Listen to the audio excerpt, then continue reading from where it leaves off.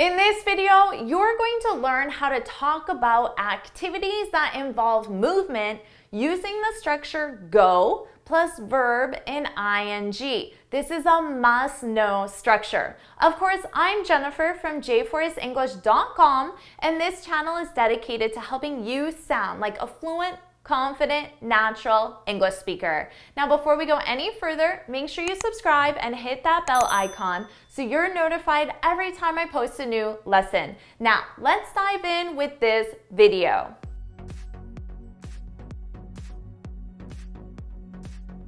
Let's talk about how to use the sentence structure go plus verb in ing. Now, this is a sentence structure that we use in very specific situations. And that one situation is when we're talking about an activity that involves physical movement. So a lot of these are just the physical activities that you do as leisure activities. Now, when we talk about these, we don't follow our basic English sentence structure, which is subject plus verb plus infinitive, which is to and verb. So for example, I don't say, I go to hike every Sunday. Go is our verb. And in the regular sentence structure, the following verb would be in the infinitive, which is what you see here. But this is incorrect. We need our gerund verb, which is simply a verb with ing.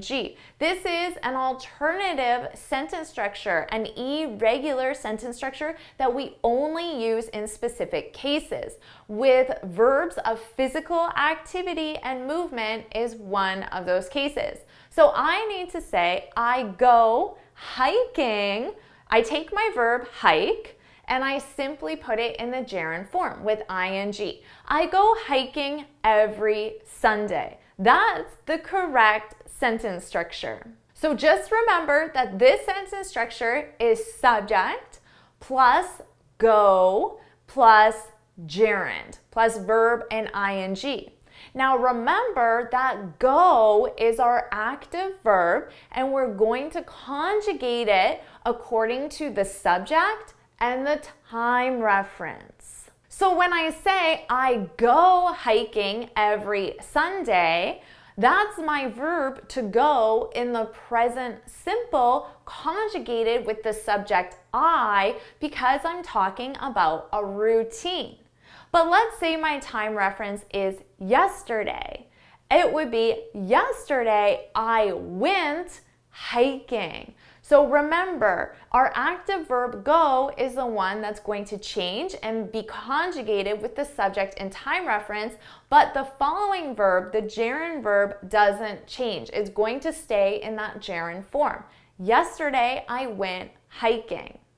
Now, I could change my subject and change my time reference, and I could say today, but as a future event, today she's going hiking.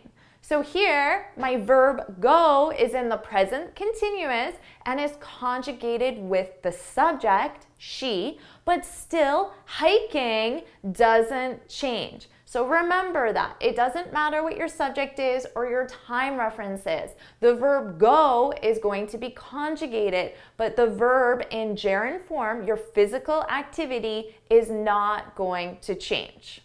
Now, you're probably wondering, what activities can I use this structure with? So I'm going to give you a list of the most common. This isn't an exhaustive list. There may be others not on this list. So if you can think of one that isn't on this list, put it in the comments. So let's review this list together. Running, jogging, hiking, camping, canoeing, kayaking, diving, boating, shopping, snowboarding, skiing, climbing, fishing, surfing, horseback riding. There the verb is riding. Horseback just describes what type of riding, but our verb is riding. Horseback riding and dancing.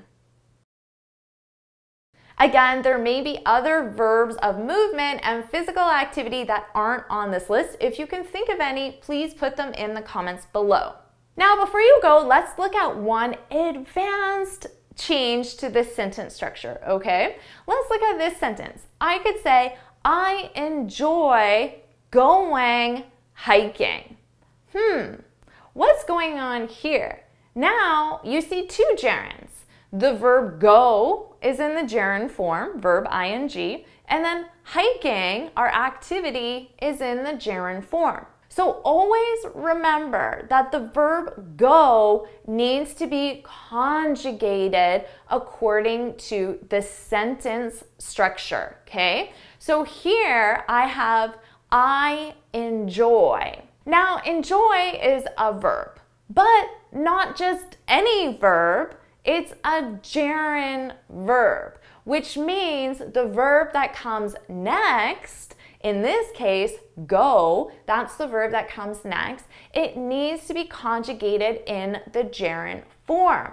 So when you look at this sentence, we have two gerunds. Go is in the gerund form because it follows the verb enjoy, which is a gerund verb. Hiking is in the gerund form because it follows the verb go, and in the context of go plus physical activity, that verb of physical activity is in the gerund form. So as you become more advanced with English, you'll need to identify what's going on in a sentence. If this example is too advanced for you, that's okay. You can just focus on the information I said before and just forget about this one. But if you are at that level where you're nodding your head and you understand me, that's awesome. It shows you have an advanced understanding of English grammar and sentence structure. And if you're not there yet, don't worry, you will be one day. So now you have everything you need to talk about verbs of physical activity and movement. It's your turn to practice. I want you to leave 3 example sentences. Now, all 3 examples have to use different verbs of activity or physical activity movement, different subjects, and different time references as well. So I want you to get comfortable conjugating that verb with the subject and time reference. So put those examples in the comments. I can't wait to read them. If you found this video helpful, please hit the like button, share it with your friends, and of course, subscribe. Now, before you go, make sure you head on over to my website, JForrestEnglish.com, and download your free speaking guide. In this guide, I share 6 tips on how to speak English fluently and confidently. And until next time, happy studying! Wow, awesome job! You just improved your basic English sentence structure, but also your advanced English sentence structure. I'm really proud of you. Take some time with this video. There was a lot in this video. Review it carefully, and I can't wait to read your examples. I'll see you in my next video. Bye!